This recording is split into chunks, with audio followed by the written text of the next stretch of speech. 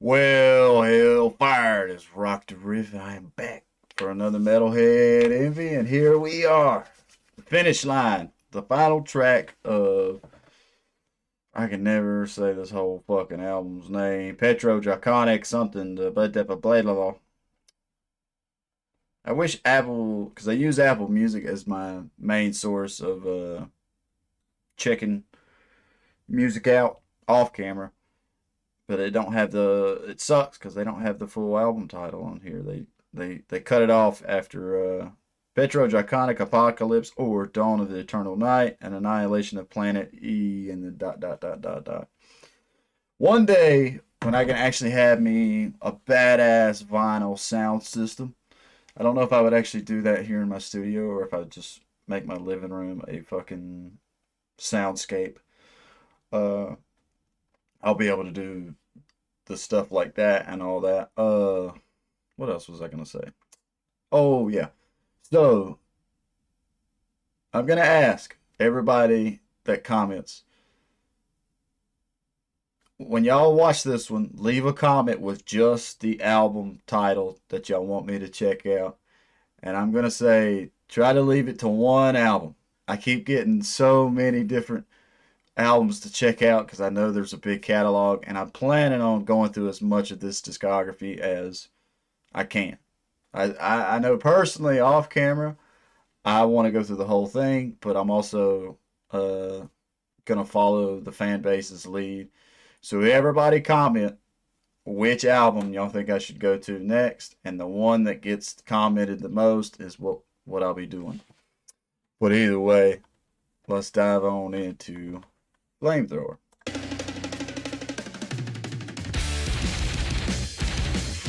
Fuck!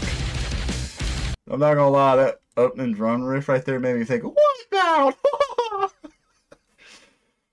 Fucking who did that song? I don't know.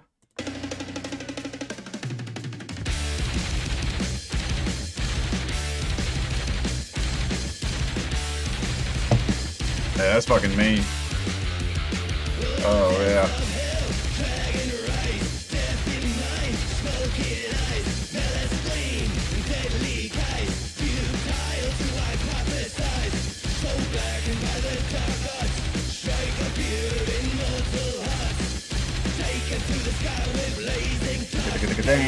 Yeah.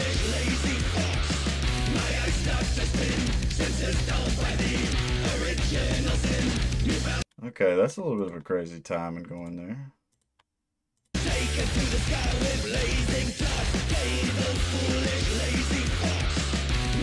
Lazy fuck.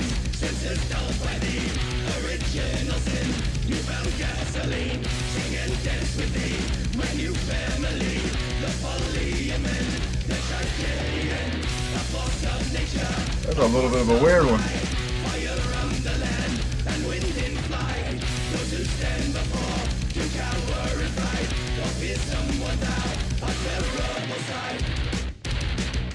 Okay, so that section right there, it's interesting.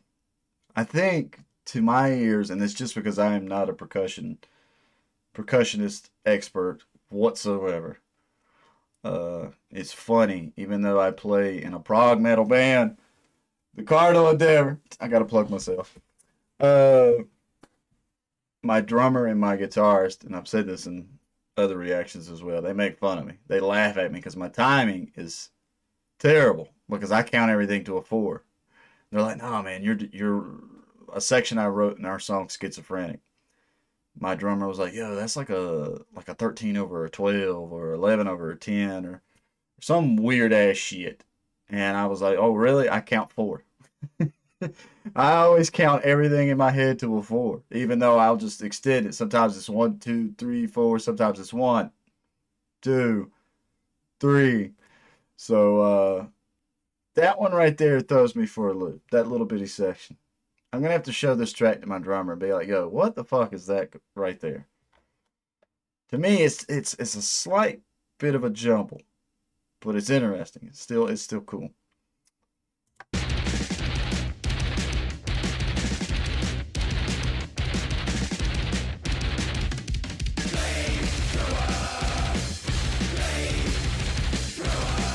Oh, I like that.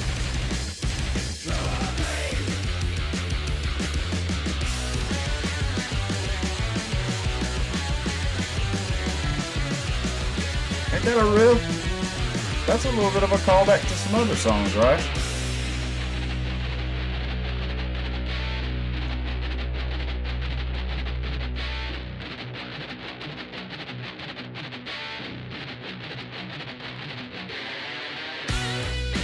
Oof. Oh.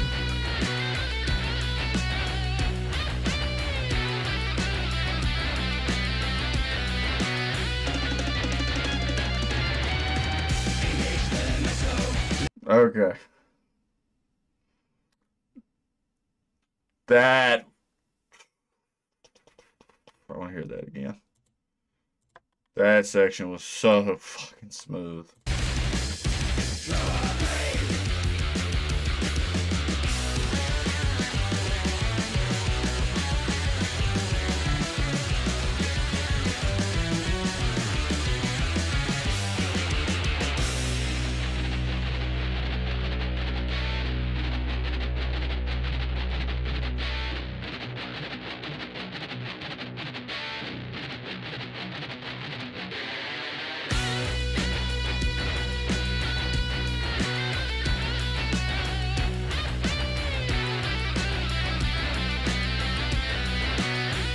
Fuck it down!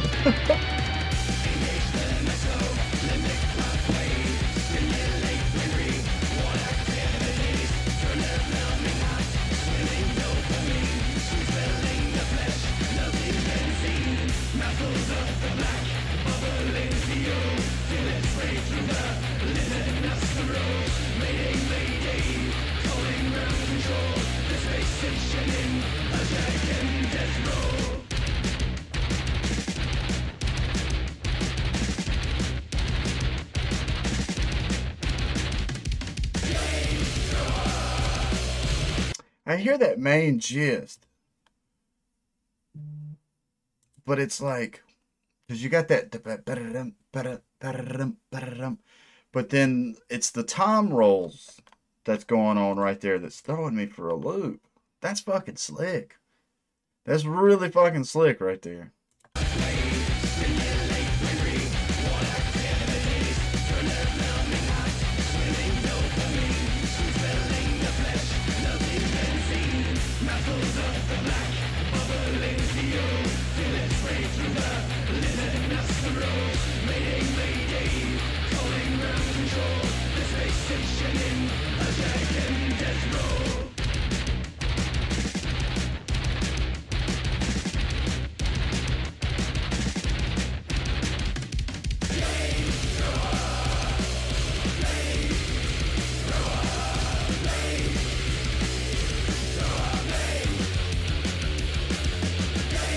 Yeah.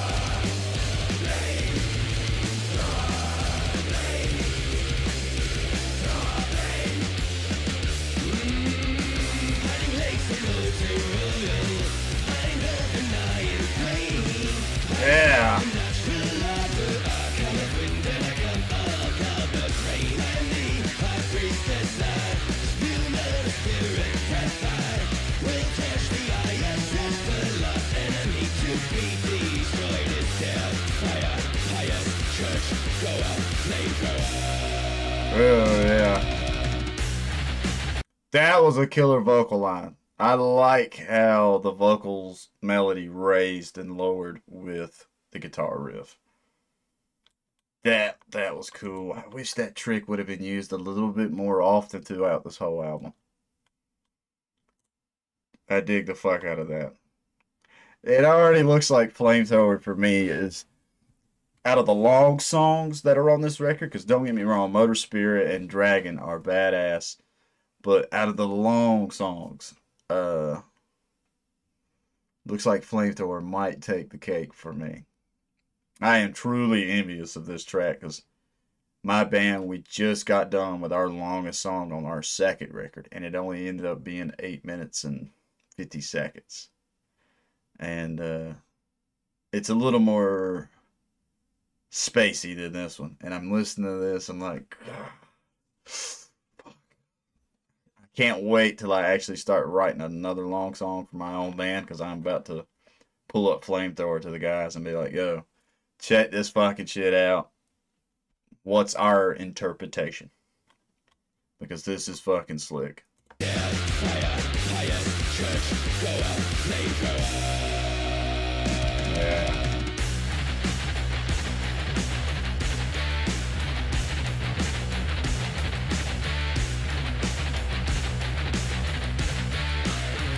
Love that ride.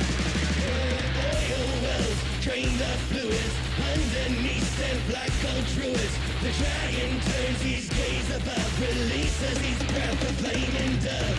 Engines crunch on the ground below, through its teeth cleansing lava flows. Gaia set to self-destruct, flamethrower, complacent fox.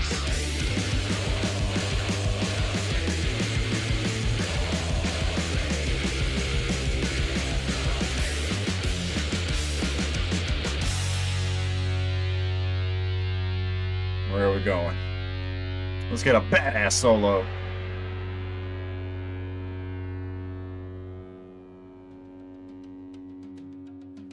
Ow! Ow! Please allow me to introduce myself.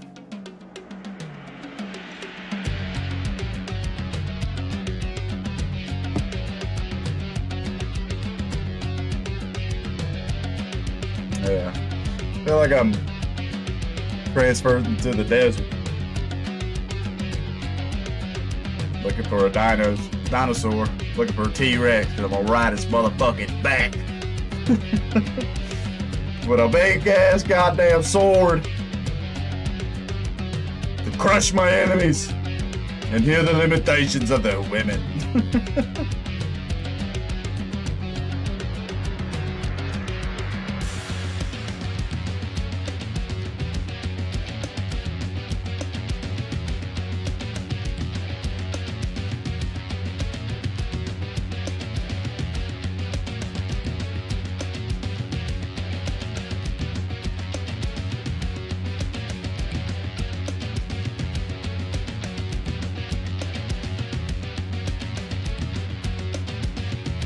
Drunk me at a live show with this, I'd be fucking zoning. I'd be out of my mind. Yeah, there we go. This fucking drummer is so good. Everybody in this band is just so good.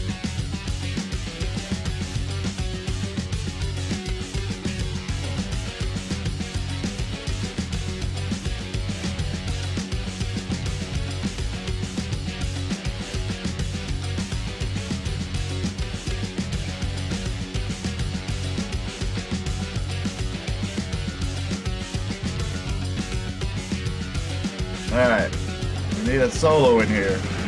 Some lead work going.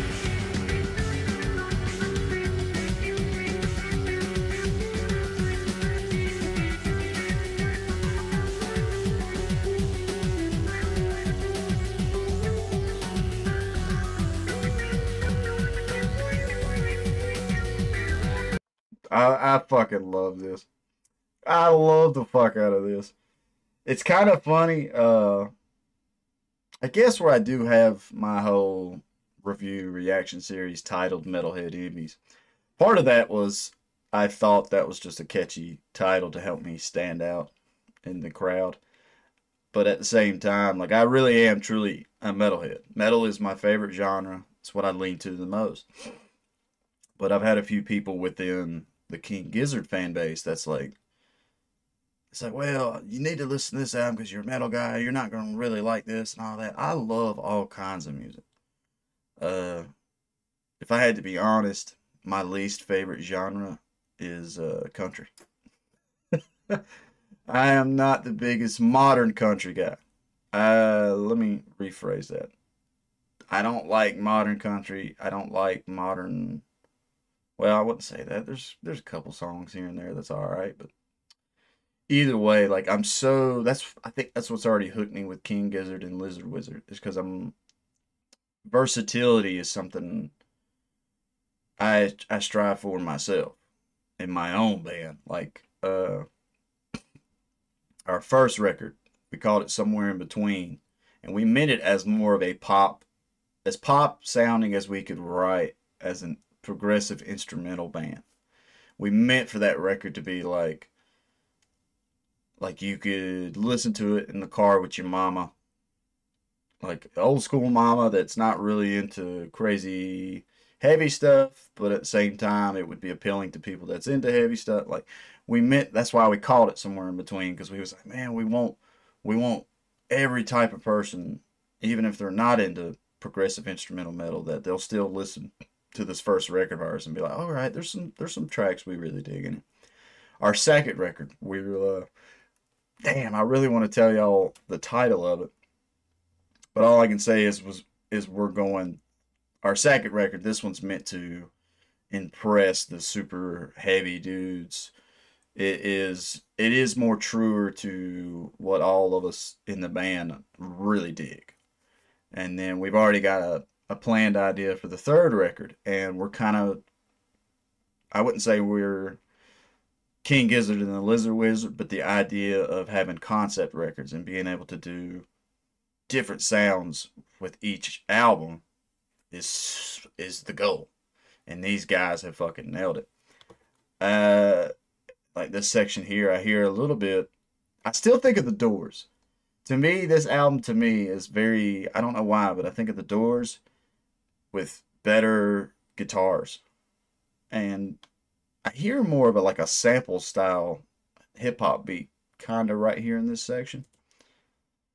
So I'm so excited to hear the versatility of this band, hear all the different soundscapes and everything they got going on, which, sorry to go off on a rant right here in the middle of this section, but just had the thought cross my mind. Let me get back into it and finish this track out.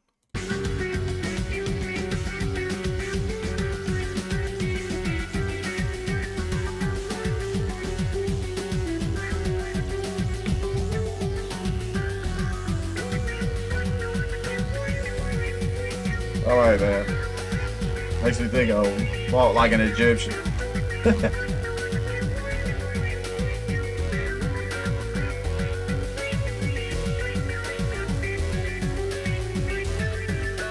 Yeah, like that percussion unit sounds like a DJ a little bit.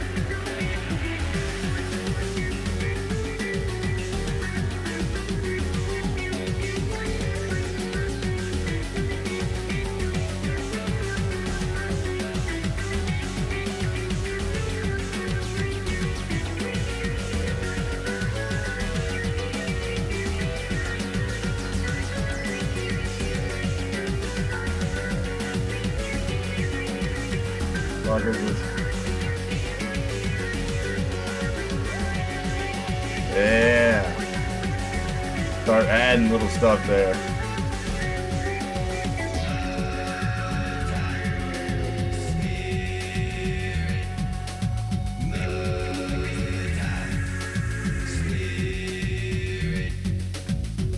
Which that was cool. I had somebody comment. I really like this comment, if I could find it real quick. Was talking about breaking down the actual concept of this record and was saying that the motor spirit is like the god of the universe or some shit like that.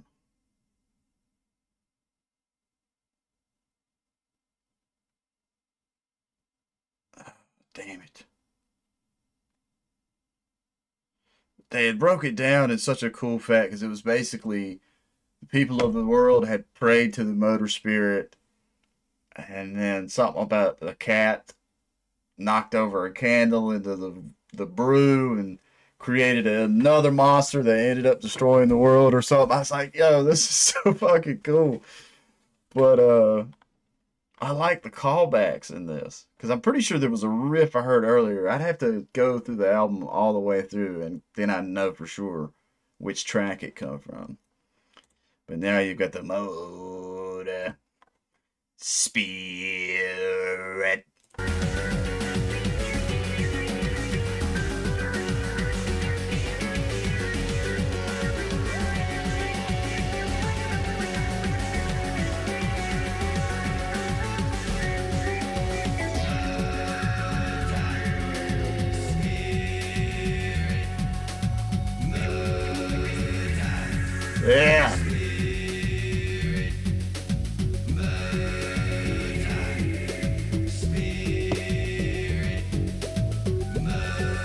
love this electronic work.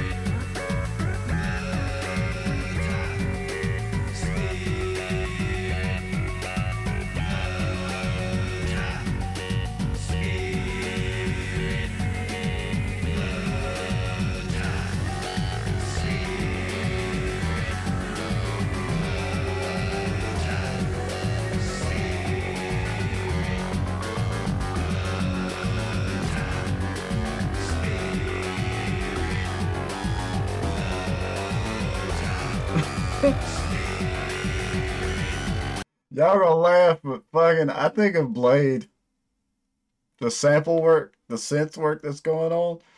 That first Blade movie, man, I think of the Vampire Club right at the beginning, man. That's like one of my favorite electronic songs, dude. There's two. I got a bunch of electronic bands that I'm really into. There's one, the algorithm's really cool. There's another I like called Nero. That dude's got a couple albums that are badass. Uh, there's this one song. I can never remember what's the actual name of the Blade Club, Vampire Club scene. But I love that fucking that song, man. Especially when the fucking speakers open up and blood's coming all down them and they're all like, that shit is so fucking good, man. There's another one I really like. It's in the movie. It's called Ready, Steady, Go. I can't remember if it's by Paul Oakenfold or some shit like that, but the Korean version of it is the bomb. But it was in that movie Collateral. I love that, especially in the movie Collateral when old little Tom Cruise is taking everybody out in that dance club and stuff. So I love this whole ass end of this song right here. I'm telling you, if I was fucked up at this live show, I'd be like walking around, T-posing in the crowd while this is playing. Let me back up a little bit. Yeah, I'd be like, hand me my drink! Thank you!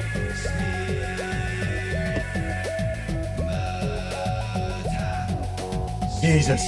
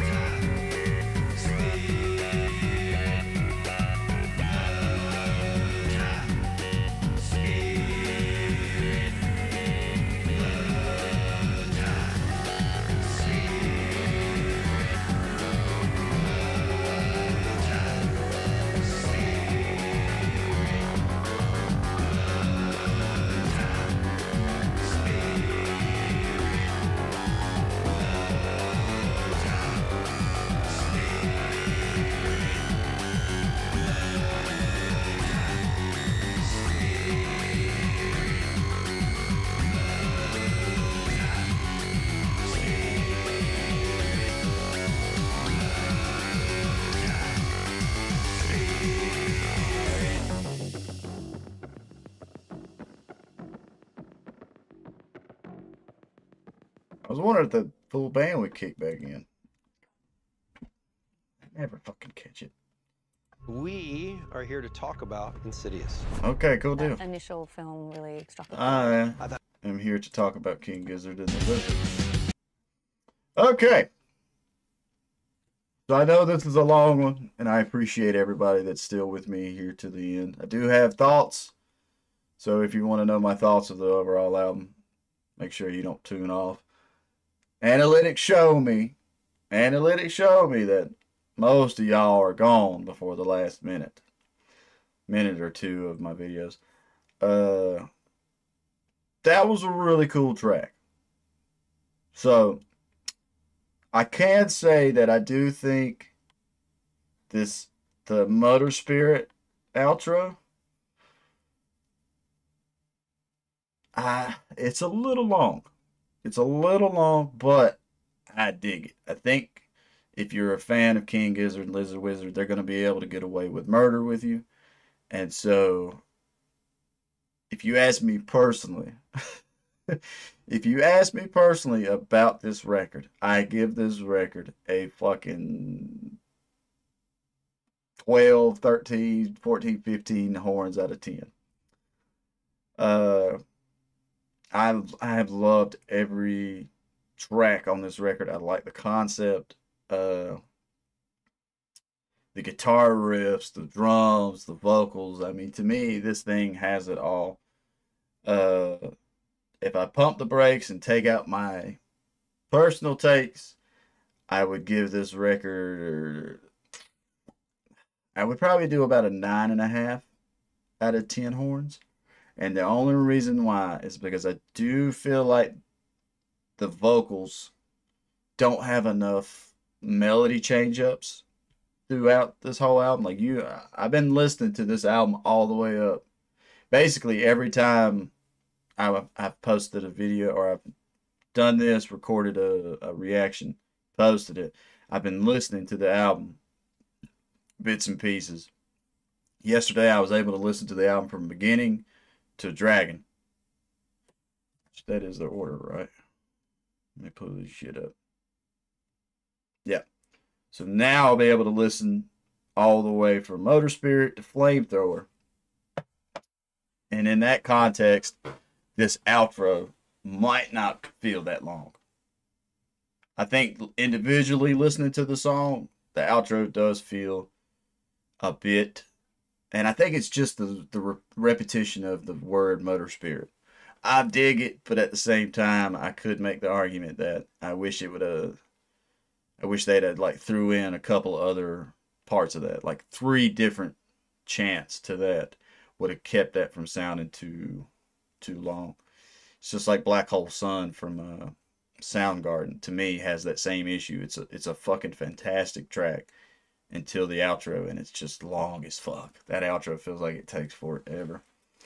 But the synth work in this, and if I'm zoned in and I'm not thinking about anything else, if I'm not thinking about it in an analytic way, there's no problems. I think my favorite part of the song though was right here. Where was it at?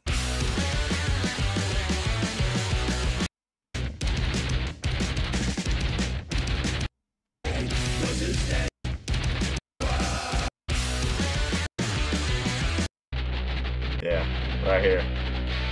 First time hearing this shit bumps, man.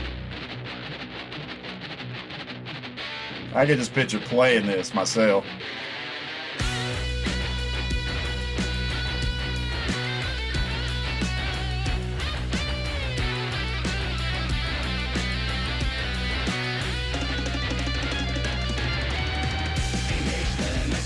Yeah, I fucking dig the fuck out of that spot.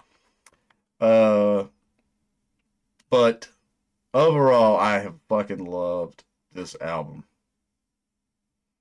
I don't know which ones. I think, okay, so it's easier for me to say it like this. Converge was probably my least favorite from the record. I don't know why that song just didn't click with me.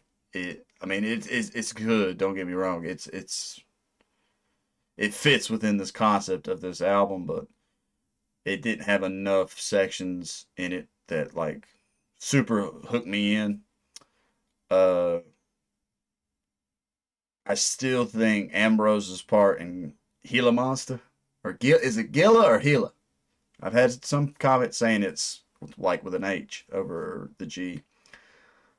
I still think his vocal section in that track is a top spot of the album.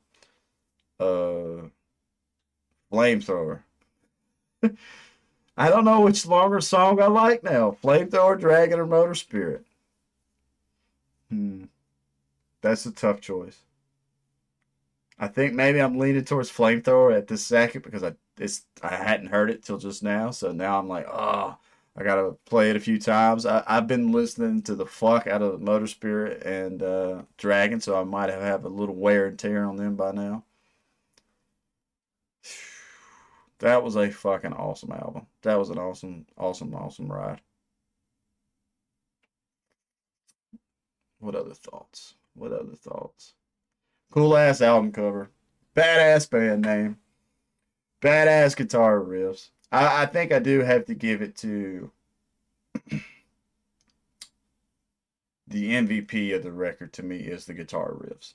These dudes riff the fuck out, and even in the sections where they're actually riding a riff for a pretty good while, they're able to add just enough flair here and there to keep it from going stale.